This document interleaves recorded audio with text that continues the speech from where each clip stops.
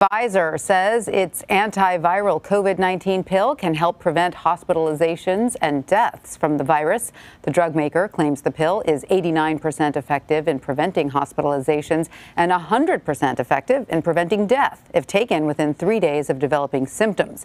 The FDA is already reviewing a similar pill from Merck, which has been approved for use in the UK. Medical experts still recommend a vaccine as the best way to protect against COVID-19, but doctors working on the Pfizer pill call the new drug, quote, extraordinary.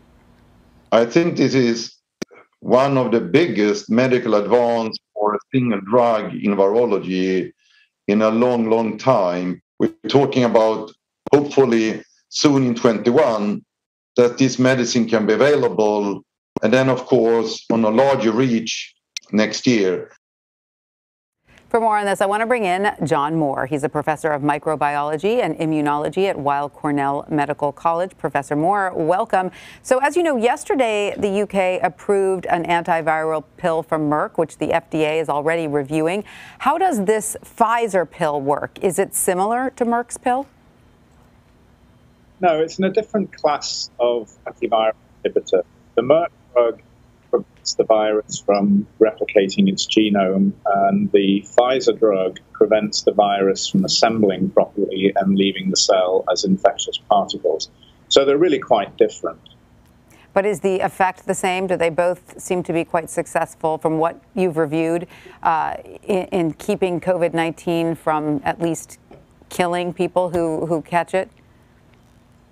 Well, we don't have a lot to go on because there's only been a press release and a limited data release from studies that are ongoing. And those studies are going to need to be completed, filed with the FDA, and we're going to have to see a lot more information. But based on the press release, the drug does seem to be effective at keeping people alive, although it was only a small study and a small number of endpoints. But it did seem effective at reducing the severity of disease and prevention of death in this small-scale study, which is not a criticism. It's just an ongoing process. The study needs to be completed, and the FDA will then need to review data perhaps towards the end of this year or early next year.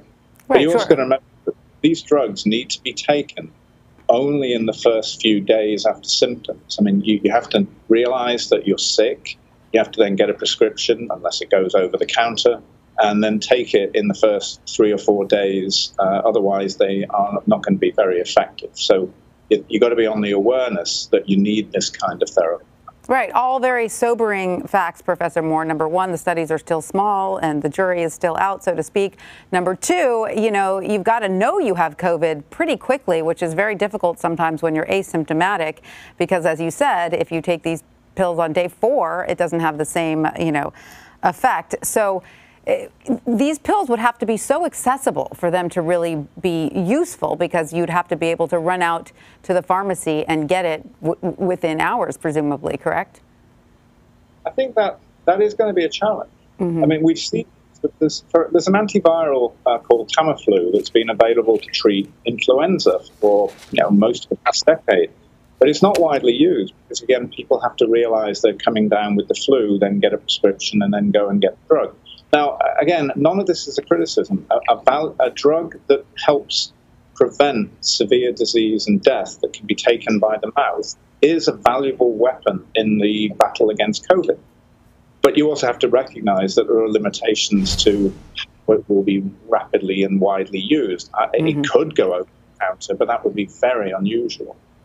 So what is the timeline then for approval on this? And if it does get approved, does it, is there the danger that it becomes the kind of drug that's only accessible to people who have, have direct contact to a hospital or a doctor? Because it sounds like, number one, it needs to be taken right away, but number two, it's not going to be everywhere. So is it the kind of thing where those who are in the know can have access to it and those who aren't won't be able to get their hands on it? Well, the timeline that was stated in press releases and media interviews is that it wouldn't be available this year. Okay, it's November, so that's only a couple of months. But the filing, the studies need completing, the filings need to be made with the FDA needs to review the data. So we're talking about early 2022. And yeah, there would then need to be messaging that a new drug is available, and these are the conditions under which you would use it, and this is how you get it, and be aware of your symptoms. But it's also not a replacement for vaccination. I mean, there's speculation in the press this morning that this would eliminate the need to get vaccinated. It's not the case. I mean, this is something for treating breakthrough infections in a vaccination context, or treating infections if you're not vaccinated. It's not a substitute for vaccination.